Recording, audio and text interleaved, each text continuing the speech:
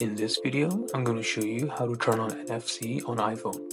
It's pretty easy. If you find this useful, then please consider subscribing and liking the video. Let's jump right in. NFC is enabled by default on the iPhone 13 or later, but in case it's not working for you or you have an older iPhone, follow these steps to turn it on. Let's start by heading into the Shortcuts app on your iPhone. This is the default app and should already be installed on your iPhone.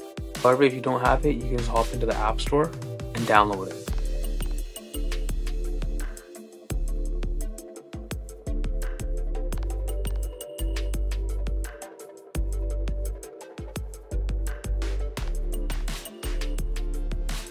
Now once you're in the Shortcuts app, let's tap on Automation and tap on New Automation in the center of your screen.